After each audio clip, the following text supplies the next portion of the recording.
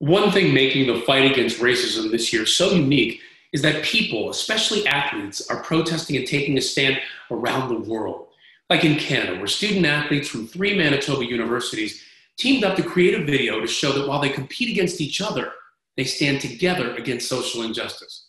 Josh Gandier, a member of the University of Winnipeg men's basketball team, and Anthony Tsegakele of Brandon University's men's basketball team sat down with us to discuss their efforts and those of their fellow athletes to fight racism. Anthony, what was expressed in the video?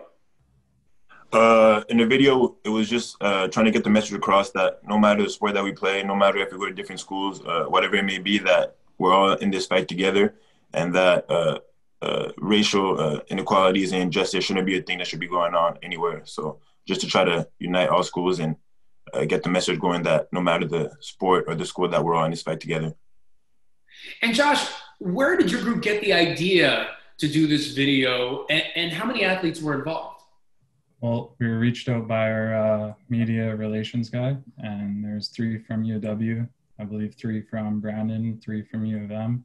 Some, like Anthony was saying, some we're all passionate about, some that affects us either directly or indirectly through one of our friends or teammates. And it's just something we can't be quiet about. Injustice is something that's enabled by being neutral and quiet about. So us speaking up, being together on this is the best way to bring it to light.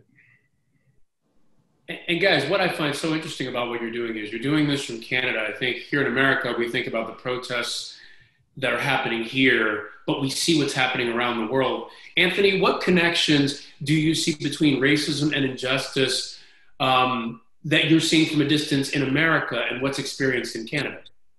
Personally, since I'm a black man myself, I feel like having a little brother, having a little sister, having a mother, I feel like I'm part of the black community as well, and that doesn't matter if I'm in Canada or in the States, that I still have to speak up. But as far as the differences and similarities in Canada and in the States, I would say that in the States it's more outspoken when it comes to racism, but here in Canada I feel like sometimes it might be a little bit kind of hidden, if I can say, when it comes to racism.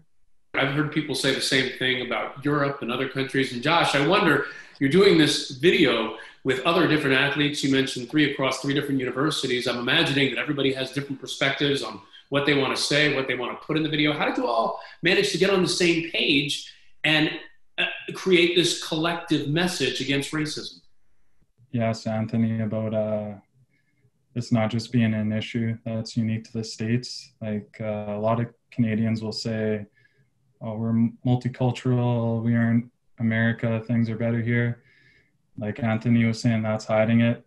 That's distancing ourselves from the problem. And it's was it 2 months ago, we had an incident in Brandon. And then last week, Joyce Echequan, her death was due to systemic racism. And it's something we've all been impacted as athletes, and just something we all want to come together and have a unified message together.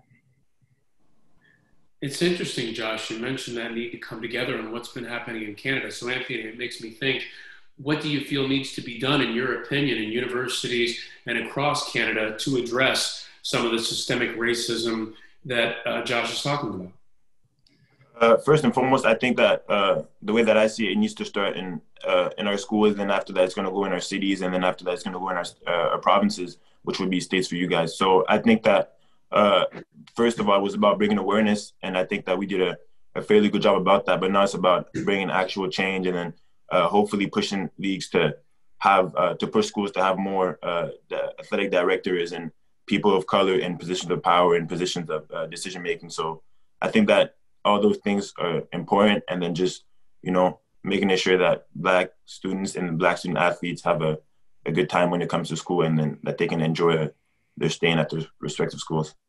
So for myself, I hope to create environments around myself that are empathetic and caring. And like sports, you have to practice for it to be successful. And not all of us are born being empathetic and caring.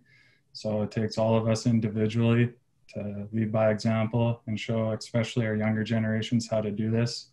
And by being more open and aware, we'll recognize each other's experiences, insecurities, worries, and privileges based on our racial backgrounds. And I believe this will have a ripple effect on our communities and the worlds across countries. And it just takes courage from people in positions of privilege like myself and Anthony to speak up on injustice and foster caring environments. It's a great point, Josh, and I'm glad both of you are speaking up as well as your fellow student athletes. Anthony Tsegakele, Josh Gandier, thank you so much for joining us. Appreciate the time. Thank you for your time.